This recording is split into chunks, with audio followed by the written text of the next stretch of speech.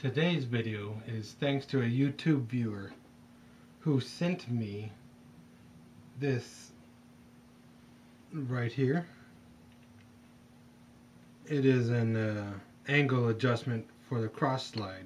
So it would put their cross slide on top of that, and then you would be able to make precise angles.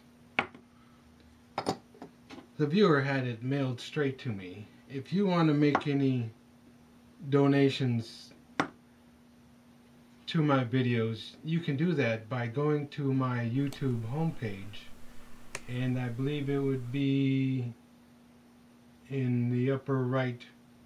Well, there's a square section on that page that talks about making a donation to help me have fun while I'm suffering from Crohn's disease.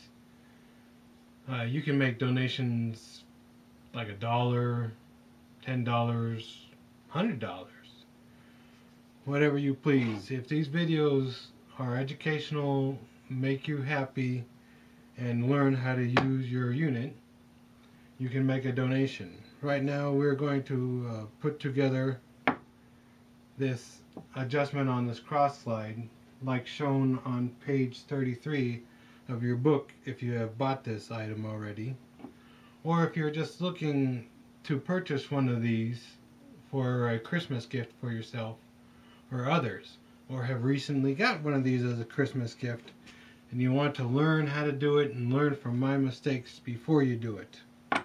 Alright, so if you've seen the previous video, this is quite easy. Right now we'll take a break and put up that list of parts that you will need. Grab those, come back.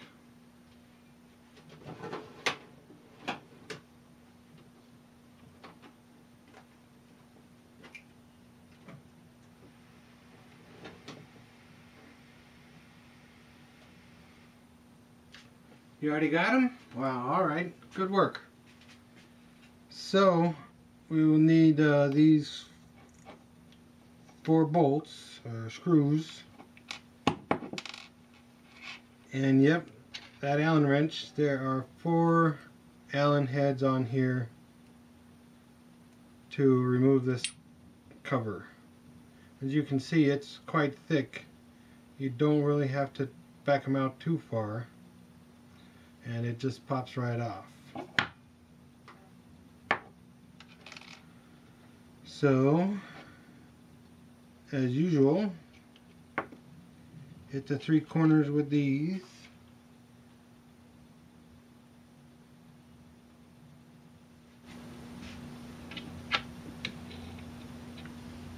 Let's put the threaded end on the outside.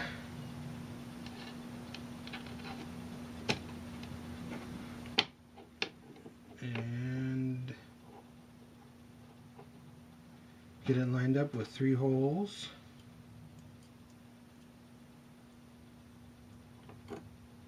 And once again, thanks for the magnetic tip on the screwdriver. Makes life easy.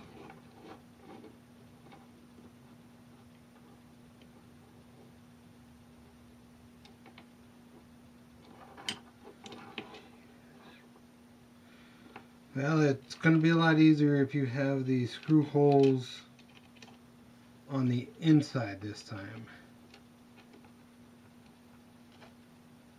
where they have positioned the holes for this unit. Whoops! Long drop.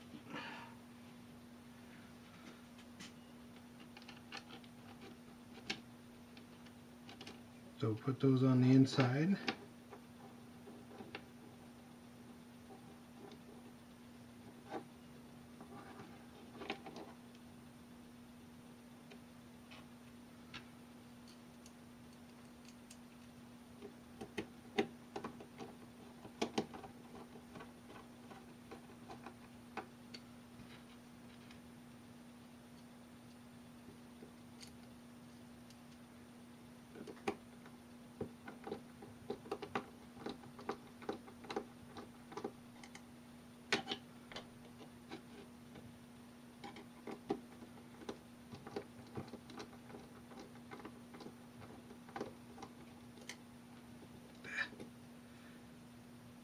there. It looks like it's lined up.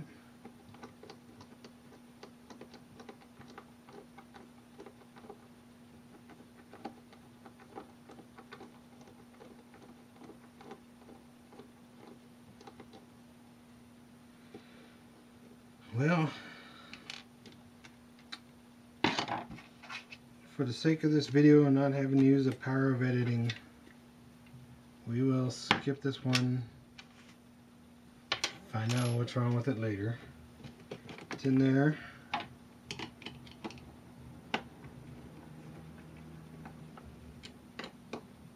Tighten those two down. Alright.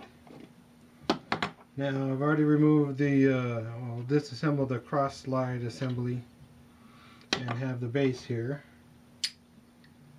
And it only uses 2 holes.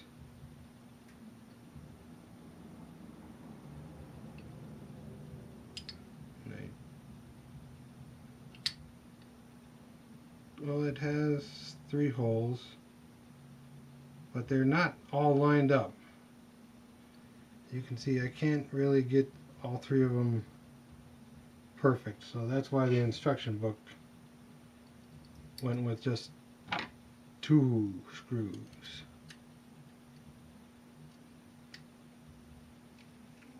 Don't know why they couldn't make that right.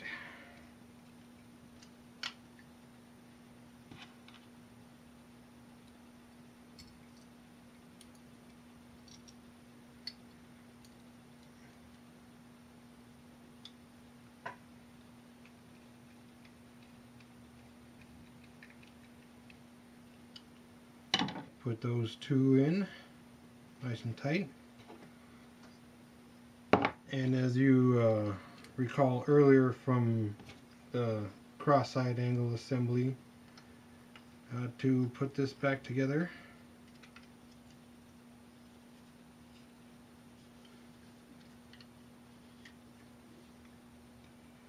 get it until those threads can crank it in.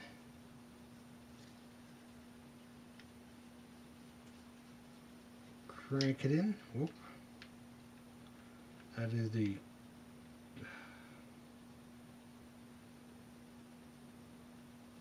rotation that unthreads this handle. So you gotta let that handle slide through your hand, not hold it and let it.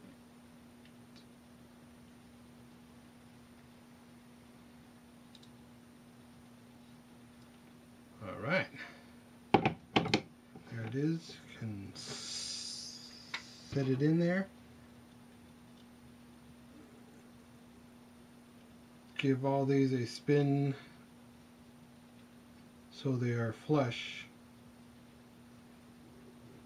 You don't want to tighten them.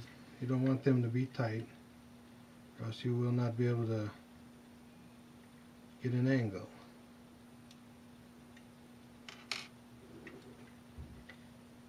Once it's straight,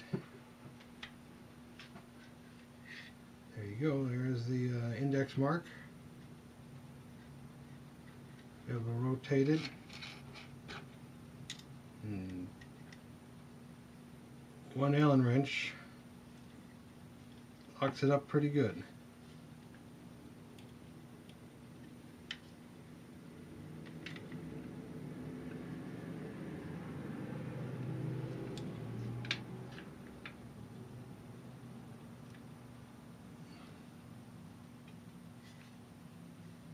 So according to the marks, that's 0 degrees. That's 45. So 0 from where it is on the cross slide. Probably when you build this yourself, put 0 where you want 0 to be. Of course, you saw there were 3 holes there, so you've got an angle, and they've got it pretty much well centered there, so you can bring 0 back to there where it should be. But there it is, and there's a mistake that I made, not getting an angle correct, so I can use that without having to think what angle, but there it is. So So you've got a couple different directions. Now you can buy another cross slide and put it down here. So you've got the X and Y cross slide, and then you can put this one up to get your angles. However much you need to move it around. This will be nice when we get the milling machine built, put together, put the vise on here, and do some cuts at different angles. Thank you for watching. Stay tuned for the next video.